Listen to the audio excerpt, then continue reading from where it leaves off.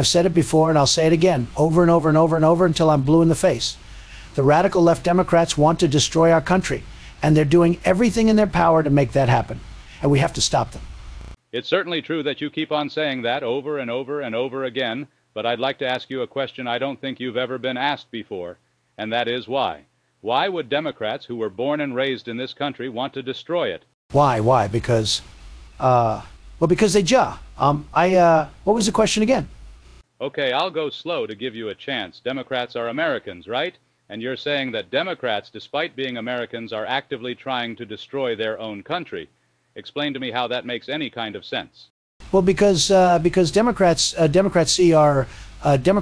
crazy. They don't even know what they're doing. They just hate America and they want to destroy it because they want to destroy it because they destroy anything they don't like. See? No, Mr. Trump. No, I don't see. That has to be one of the dumbest arguments that I've ever heard in my life. You're intimating that Democrats would cut off their own noses to spite their faces just because they hate them. Absolutely. That's what I've been saying. These people are crazy. So, first you assert that Democrats want to destroy their own country, and then you justify your assertion by leveling the unfounded accusation that Democrats are just crazy, as if that makes any kind of sense whatsoever. Yeah, that sounds about right. You see, you're not supposed to listen to what I say. You're just supposed to let it wash over you and leave you feeling angry about the state of things. I'm sorry, Diaper Boy, but that just doesn't cut it.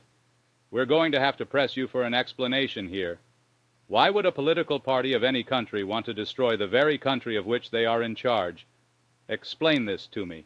Well, they have to see because they're just crazy. All of them, every single Democrat, completely insane. It's a thing that just sort of happens when you become a Democrat.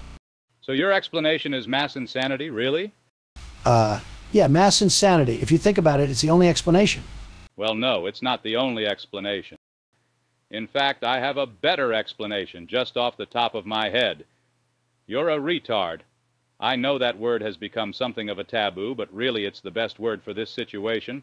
Your mental acuity is not where it should be. At age 78, you should be capable of at least some cogent rational thought, and yet your rationale is that of a 3-year-old. It is, for want of a better word, quite literally retarded. Yeah, well, you're just a big, mean, poopy head. And I rest my case. You, sir, are a dimwit, a moron, an imbecile. Your arguments are inane, devoid of intellect, ridiculous.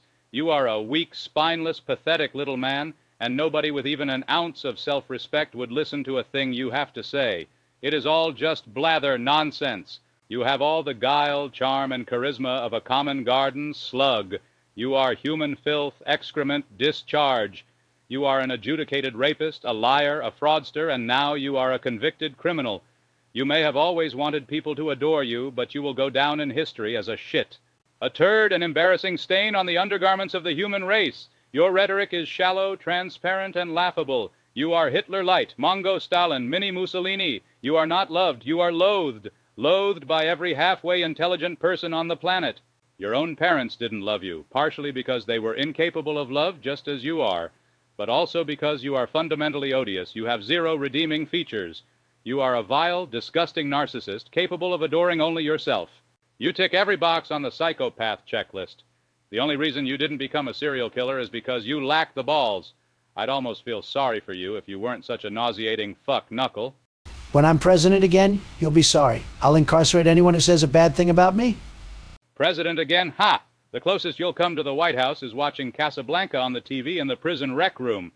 Idiot.